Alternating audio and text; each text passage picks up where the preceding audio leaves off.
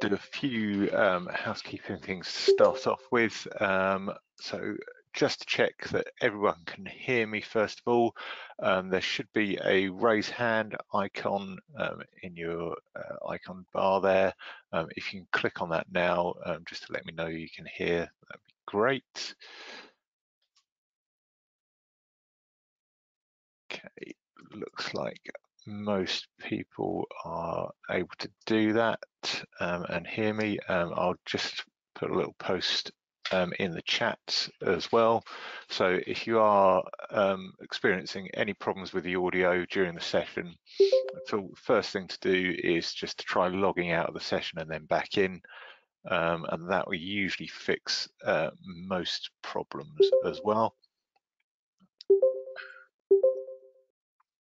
We'll probably have a few bleeps here and there at the beginning of the session. That's people logging in and out of the session. Unfortunately, there's nothing I can do about that. I'll lower the hands now as well. The session is being recorded, so a recording will be made available on the Pearson Music community pages probably early next week, and along with the slides as well. Slides can be downloaded from the materials section in this app as well. So if you want a copy of those, you can access them as well. So let's get going. It's down for an hour, but we'll see how we go with getting through everything, where it's a Friday afternoon. So we'll see how we go, but also however many questions you want to ask as well. So if you do have any questions, pop them in the chat window. There will hopefully be time at the end of the session for those as well. So the idea is just to give an overview of where we are now, so the timeline of what happened, go through the consultation, the main points of the consultation outcomes that were issued yesterday. Obviously look at the types of evidence that you might want to consider when you're looking at the teacher assessed grade that you'll come up with. There are a few things that are still to be confirmed, so just to detail those as well. And then just to really go through what you can get on with now and what your students can be getting on with as well. So obviously, Secretary of State made the announcement on the 6th of January that schools would be closed and that the GCSEs and A-level exams wouldn't go ahead as planned this summer. That followed, there was then letters that followed on the 13th of January between DfE and Ofqual to outline the process and to agree the alternative arrangements for the exams in 2021. The consultation was then released on the 15th of January and ran until the 29th. That closed, and then we got the outcomes from the consultation released yesterday as well. There was also a notice from JCQ released about NEA as well, and that could be completed outside of the centre, and there wouldn't be the usual restrictions in place and in terms of the supervision and things like that. Someone's just having some problems seeing the slides. I'll just try that again. Hopefully you should see them. Not sure why that wasn't coming up. Hopefully the slides can be seen now.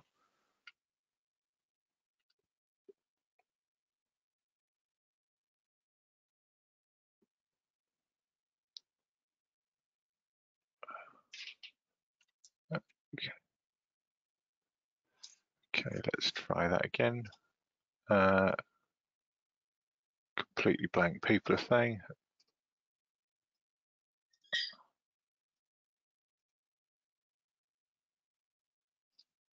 So, there we go. It seems to be working now. Not sure what all the problems were there, and why that was causing any issues. So JCQ released the notice around NEA, and that could be completed outside of the centre, but obviously there may be some problems with students completing that depending on access to resources and so forth.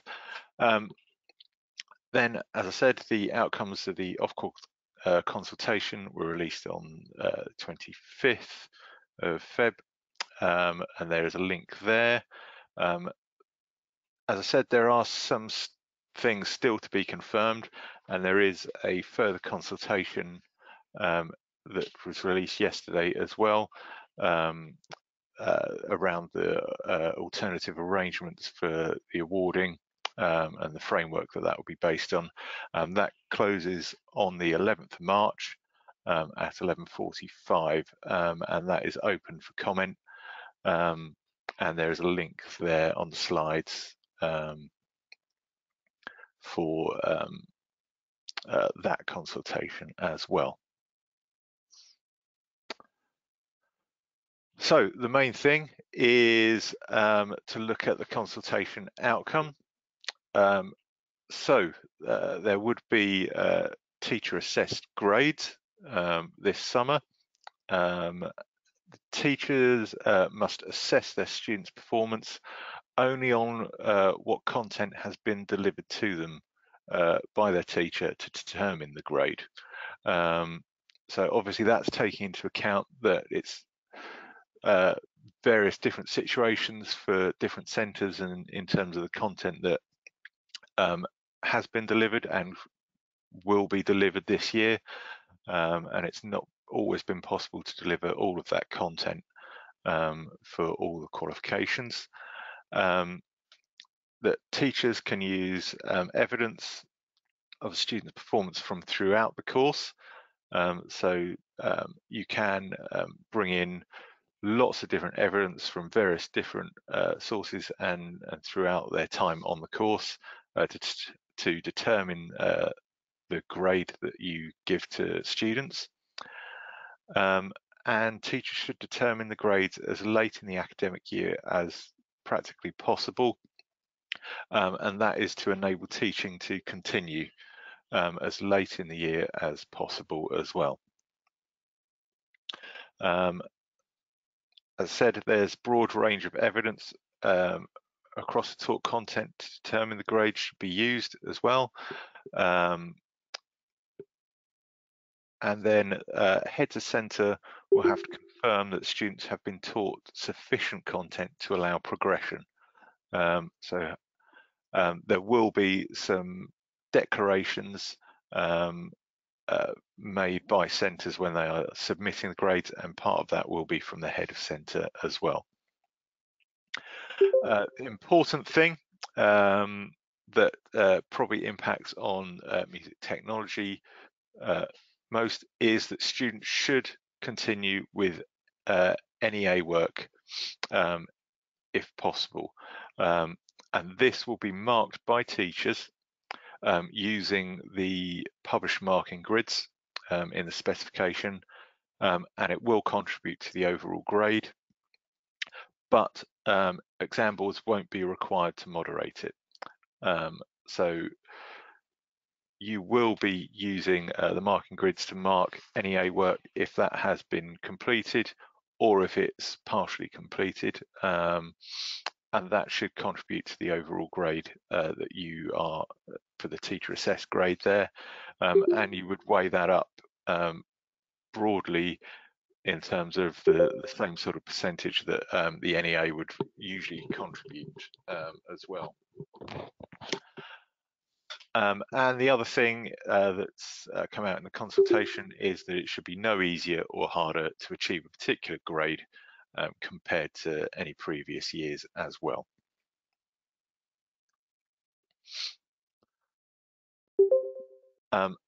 There is lots of talk around the support that exam boards will provide for uh, for teachers and centres when they're coming up with their teacher assessed grade as well. And there, it said the consultation outcome said that there will be exam boards will provide a package of support materials, and that could include questions, mark schemes, data around the performance by students on those questions, and also exemplar material. It comes on to it later, but what that will look like and how that's presented is still to be decided, and that's part of something that there's going to be negotiations between all awarding organisations on this type of thing as well. Although obviously Pearson are the only awarding organisation to offer A-level music technology, the general sort of processes and how that will be presented will need to be talked about and looked at. And teachers will be able to use that support material up until the deadline for the submission of grades. And the other important thing is that the use of the support materials isn't compulsory. So I think when the consultation came out, there was particular talk around that there potentially could be mandatory tests or questions or some sort of papers that could be sat by students to help with the grades. That's the outcome, is saying that the support materials and the questions that are published by exam boards won't be compulsory, but they will be part of a range of evidence that teachers could use to determine the grade there. Someone's just asked about, will example mixes be provided for grade bands for component 1? Obviously, that's something that needs to be looked at of what we can provide in terms of the resources and the support material around that, and that's going to vary slightly for each qualification that we offer at Pearson, and I think particularly at Music Tech we need to look at how we can provide and what resources we can provide for each component there, and that is something that still needs to be decided. And yeah, someone's asked a very similar question about support materials include exemplar recording task mix, similar to component form mixes. So yeah, that's something that we do need to look at of what we can provide in that way. Teachers must assess their students' performance only on what content has been delivered to them to determine the grade. When does the delivery period end? We would start revision at some point. Should we keep teaching for longer? So I think the intention from DFE and Ofqual is that teaching should continue as late as possible in the year to go through the content and allow learners to experience that the content and the delivery of that and have that skills and knowledge.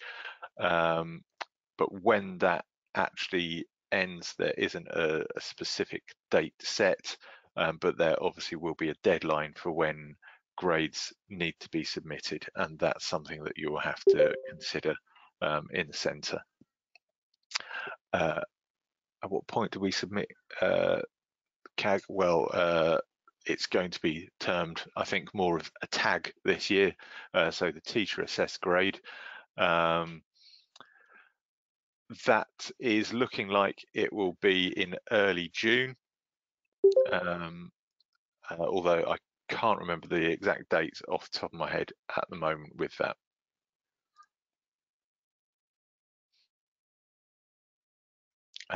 Okay, so the exam boards will work together as far as possible to ensure consistency for the internal and external quality assurance processes.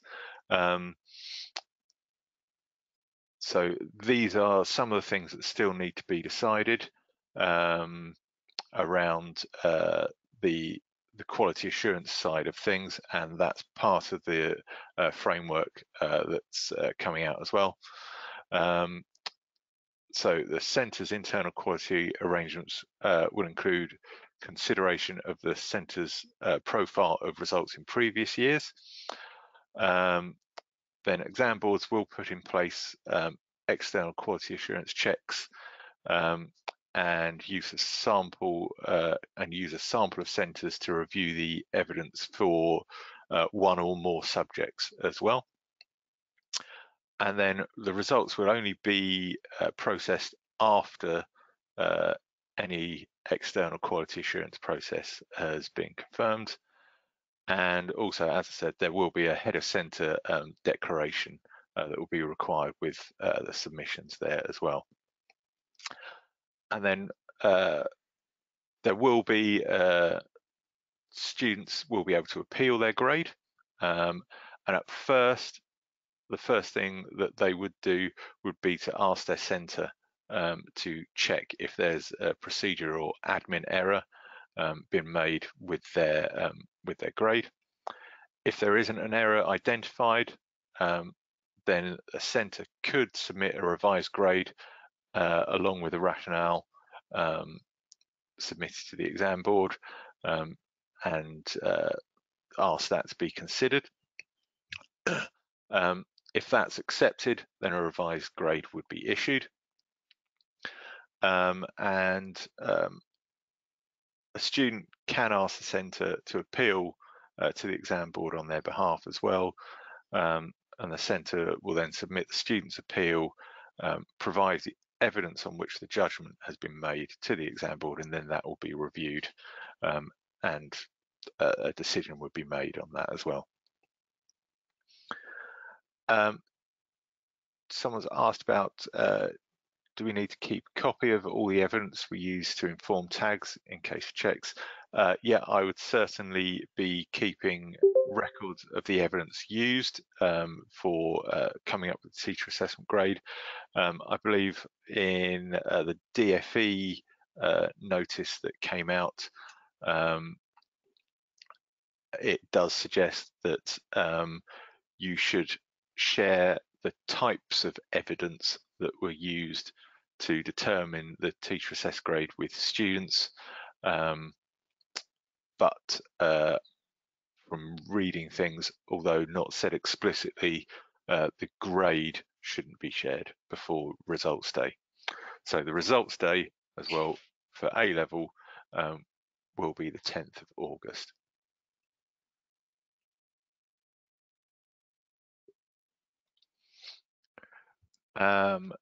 So are our marks enough, or do we need the work itself?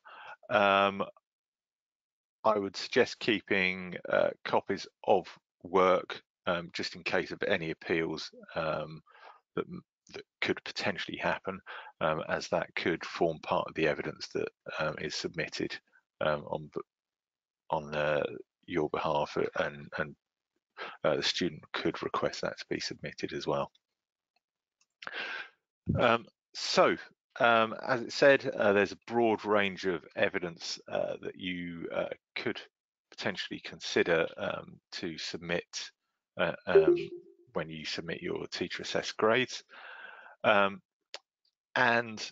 that could be things such as the student work produced in response to assessment materials provided by the exam board. As it said, that could include groups of questions, past papers, or practice papers or sample papers. So if you've done mock exams, for example, that could be something that could be taken into consideration as well in there. Then there's also the NEA work. Even if this hasn't been fully completed, it can still inform the teacher assessed grade, and you would mark that and look at that along the published mark scheme in the specification to consider how that would normally perform against the marks there. You could also consider student work produced in centre devised tasks that reflect the specification. So that would follow a similar format to the exam board materials. And it's also suggested this could include substantial class or homework, and that could include things that were done during remote learning as well. So things like internal tests taken by students as well. Then you can consider things such as records of students' capability and performance over the course of study, and also records of students' progress over the course of study as well.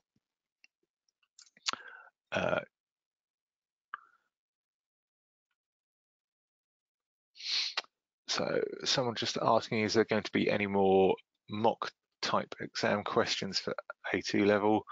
So historically isn't that many past papers available. That's something, again, still need to be confirmed, because initially it was seeming like that the only material that we could potentially make available would be past papers where there were standardized mark schemes and the historical data about performance around that. But from the letter from Gavin Williamson the other day, it did suggest that there should be some unfamiliar questions as well for each qualification.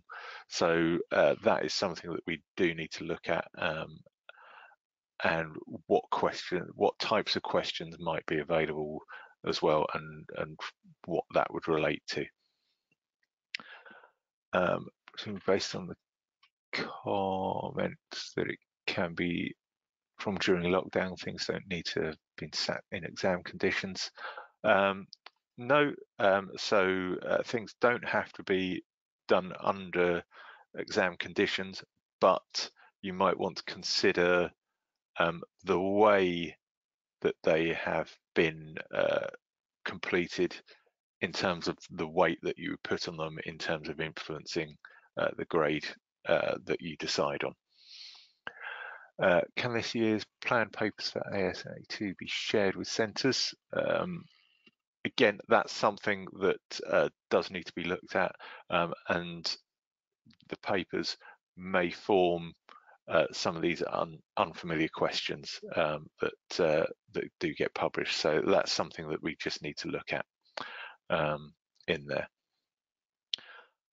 Struggling a bit with how to assess incomplete component 1 work, given how much the mark scheme relies on the finished product, because where it could have got to would feature in our judgment on this, but these grades are meant to be based on evidence. I suppose the same applies to compositions. Do you have any suggestions or advice? There is going to be further guidance on coming out around components where it's not been possible to complete meaningful evidence.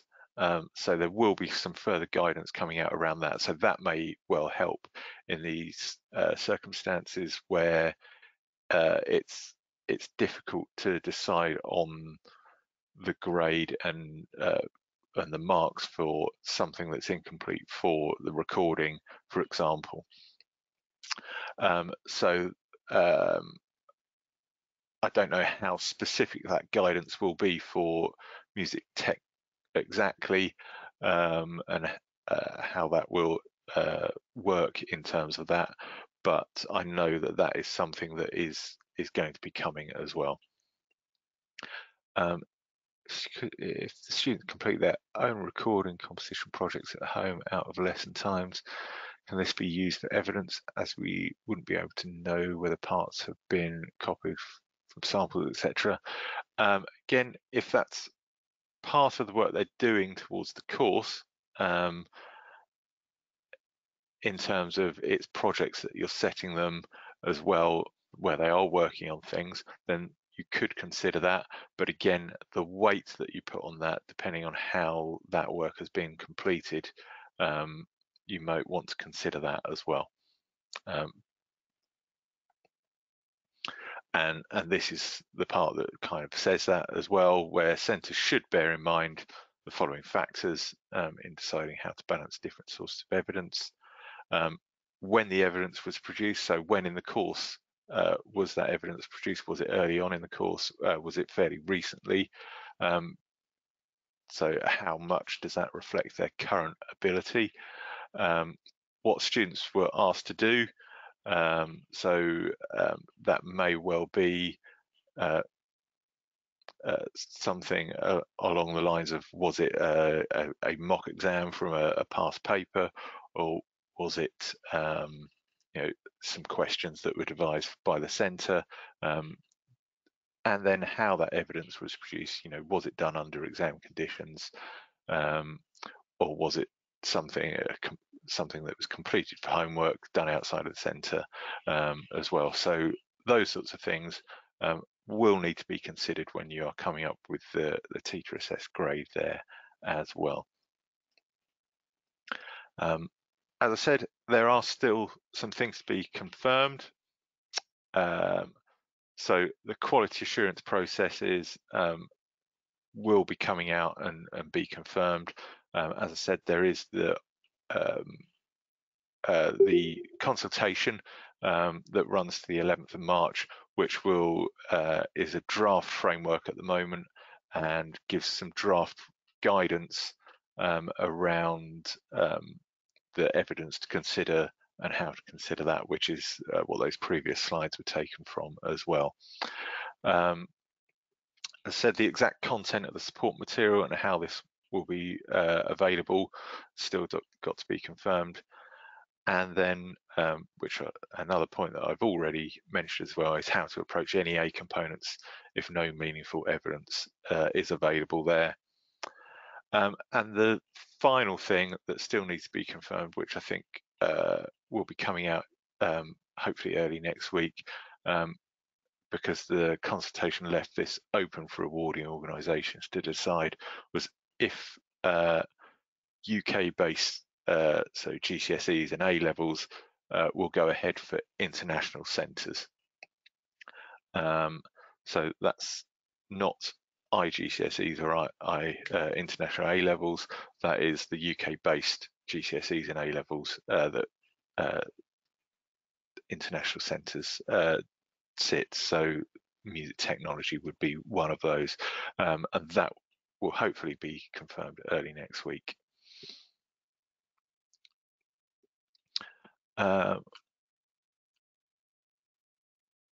Just having a quick look at a comment that's come in. Might it be best for us to internally change the length of something like the recording task composition in order to try and get something shorter that's actually more complete? I think from what's been suggested, you should be aiming to complete the tasks that were issued for this academic year, as they were with the changes that were put in place. There should be no further amendments to the requirements of tasks at this point.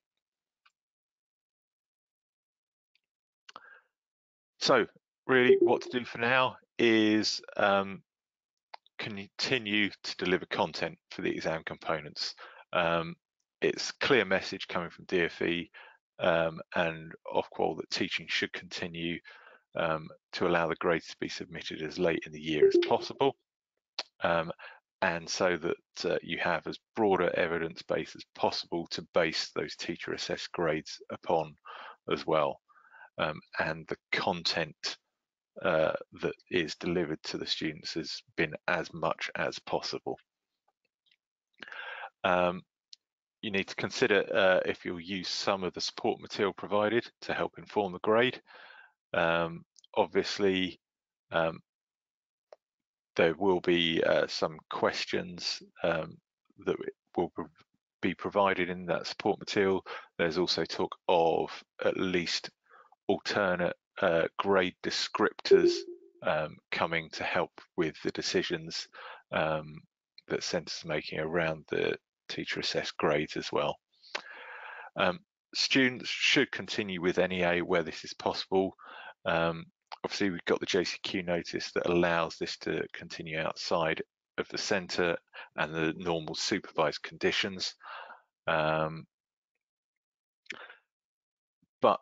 for music and music technology, I think the access to resources may prevent this happening, depending on what your learners have access to and what they can do. And then you'll have to consider when you'll mark the NEA components to help inform the grades, because obviously you will have a timeline of when you need to submit grades. Maybe that will be slightly earlier to your centre, so that the quality assurance processes can go through before they are submitted to the exam board as well. So there may be some slightly earlier dates in place. Also, as I said about the consultation that's currently ongoing around the framework, there's a link there to it, so please read and respond to that consultation if you would like to. There are some other draft documents on that page as well around guidance for the evidence to consider and making objective decisions as well. So those are draft documents at the moment. They're quite similar to documents that were released last year as well. But please do review and comment on that as well. So here is a slide which is a link to the contact page on if you do have any questions after this session as well. So you can submit that through the customer portal, and there is a link to the Pearson Music community page as well, where I will post a recording of the session and the slides as well early next week. But really at this point, we've technically got around about just under half an hour left if necessary, but if you do have any questions now, I'm happy to answer as best I can. Hopefully that's given you a bit of an idea around what to expect over the next coming weeks and months. There's obviously some things that still need to be confirmed, and we'll be confirming that as soon as possible and getting that information out there.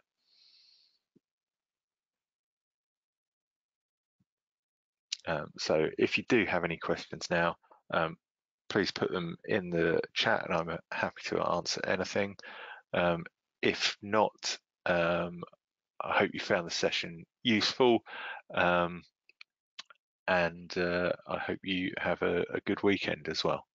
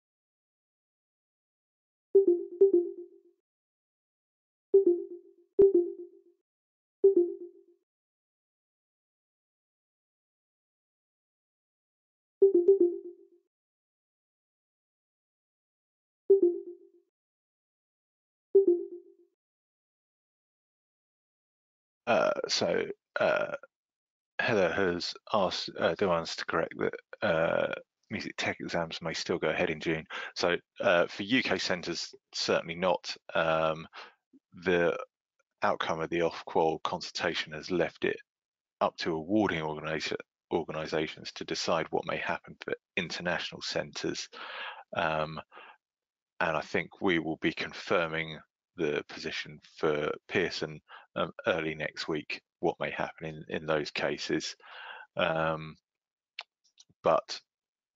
yeah, certainly UK centres, there will be no exams in the summer. So just to confirm that.